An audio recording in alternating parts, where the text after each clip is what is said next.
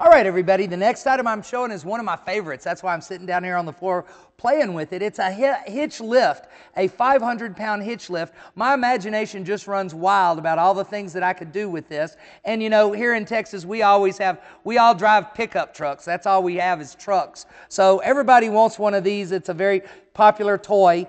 It'll save your back too. Harbor Freight sells it for $250. I want $99 for it. It's like a little miniature lift gate. Now this folds up against the lift gate on the back of your truck. There's where your license plate goes. If you fold it down, you'll see that it actually attaches to your receiver hitch on the back of your truck where your trailer hitch is hooked up. So there's no really complicated installation on this. In fact, this just slides in. Now I've actually got it folded up. There's a little remote control cable here.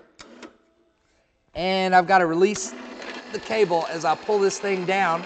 That's how it actually works. It's cable operated.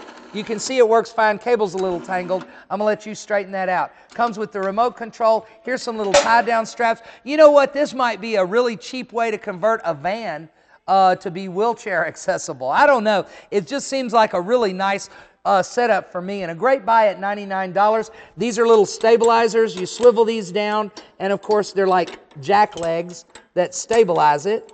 Ooh, even the cotter pins have nice little ball bearing catches on them. That's nice. Again, it is let me close it.